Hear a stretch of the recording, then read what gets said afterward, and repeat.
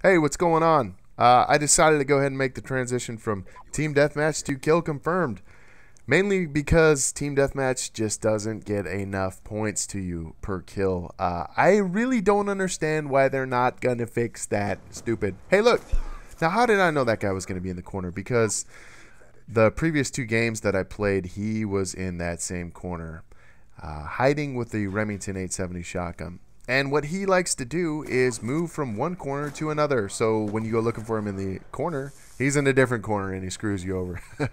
So what I wanted to do in this game was basically just take over this center building, because to me this is another one of those key focal points on the map where everybody's trying to go for this. It's a strategic building. It overlooks everything, and it's in a really good spot, and everybody runs for it. And if you want to get a lot of kills, just run around this building, in, out of it, back and forth, and you'll piss people off if you're using the shotgun. I'm not gonna lie, it's pretty beast, man. It's a good way to go. Kill streaks. I'm using the stealth chopper, the warthog, and the lodestar. In this game, you'll notice that I cut out the lodestars because I think I get 20 kills with 3 lodestars. And not because I totally suck with the lodestar, which I'm not that good, but everybody backed out as soon as I called them a lodestar. Which, you know, normally, like, if you're using swarm and attack dogs, you know, something like that may happen. And I can understand that. I mean, but these ain't even that high a damn kill streaks, and people are quitting, backing out of the game. This is shit you can shoot down. I mean, I think you can shoot down the warthog. I don't know. But look at me. I'm a team player, damn it. Shooting down the UAV. I mean, look, I'm close to my kill streaks. I don't give a damn. That's how you play, man. That was actually kind of stupid. Because if I would have got killed there, I would have been really pissed. Like, one off my damn kill streak. That would have sucked. And this guy's got that automatic shotgun. I think that they buffed it on... it didn't work out for him, as you can see. I think that they buffed it on Xbox. But I'd been playing on PS3 because I'd already prestiged on Xbox. And it's double points, so I need to go through equally on PS3. That's what I try to do. If I go 1 prestige on Xbox, I'll go 1 prestige on PS3 and back and forth. That way I'm not dedicating too much time to one system. And if I do that, I'll get too used to one controller, and then I'll be screwed. Like, you know, earlier today I was having problems adjusting to the controller. I mean, it just feels different, and it's weird. And for the most part, I don't have that problem. But what I do this is going to sound really stupid, but I'm not joking. This is 100% serious. If you have Xbox and PS3 and you play Call of Duty and you alternate between the two with friends and stuff, play with the one that you're comfortable with in the daytime when it's early, and then when you're going to switch to the other one, start drinking. I know it sounds terrible, like I'm trying to be funny, but I'm serious. I mean, if you're of age, after I had this sounds terrible, I know, I'm sorry, but after I've had about 5 or 6 beers, I play so much better on the other system, getting used to the controller. I don't know what it is. I'm just relaxed and I don't think about it. For me, it kind of relaxes me. So find something that will help you relax. I'll say that. I don't want to say drink all kinds of alcohol and get drunk, because most people playing Call of Duty are kids, not, you know, loser grown-ups like myself. So, but you know, just whatever works for you to help you relax and play better.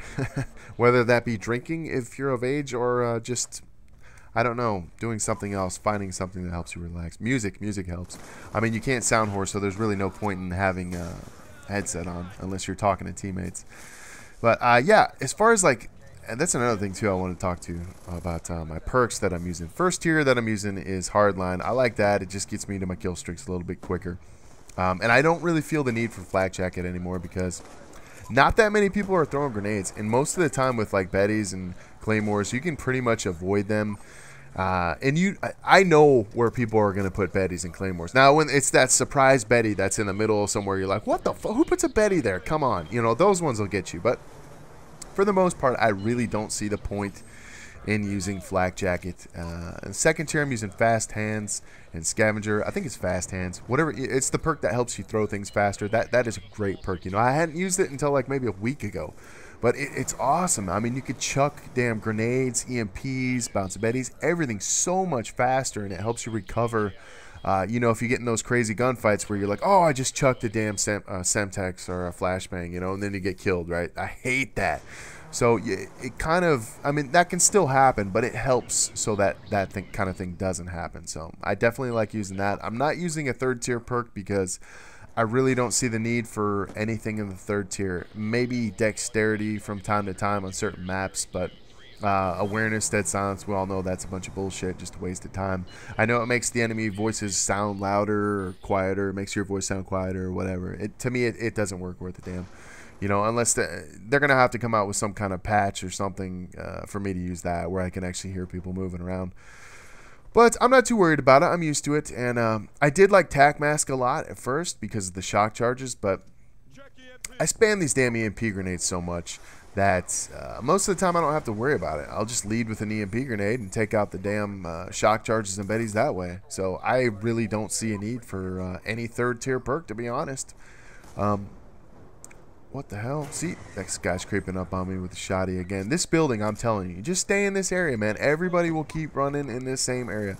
Maybe not so much on free-for-all, but like on any kind of team game, this is the way to go, in my personal opinion. But you'll see my kill streaks. This is actually a pretty good kill streak setup.